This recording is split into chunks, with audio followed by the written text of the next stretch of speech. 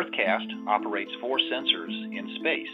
2 of those sensors, or cameras, are operated from the International Space Station. Those cameras were installed in early 2014, and they include a full-color, full-motion video camera and a still image camera, both of which are capable of taking images of the Earth's surface from 400 kilometers up.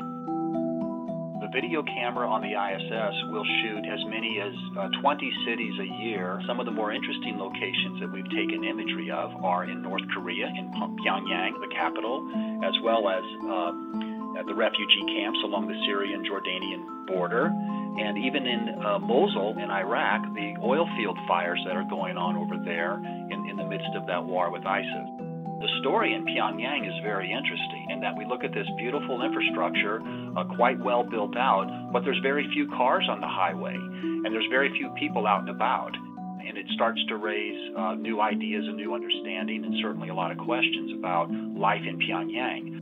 UrtheCast does respond to requests from the UN for imagery over disaster areas, whether it's an earthquake in Italy as recently as happened, or a flood. Those images are obviously turned into maps that are then used by the first responders. We have the opportunity to take a look at scenes and locations like that and tell a story.